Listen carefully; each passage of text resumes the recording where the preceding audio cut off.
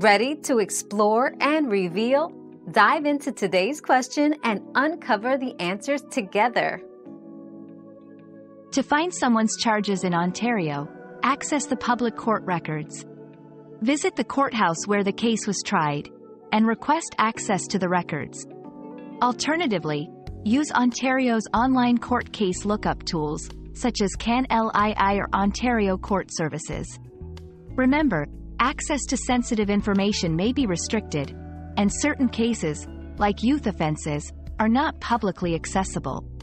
Always respect privacy laws and ethical considerations when seeking such information. Another mystery solved, but many more await. Keep up with our daily discoveries by subscribing and turning on notifications.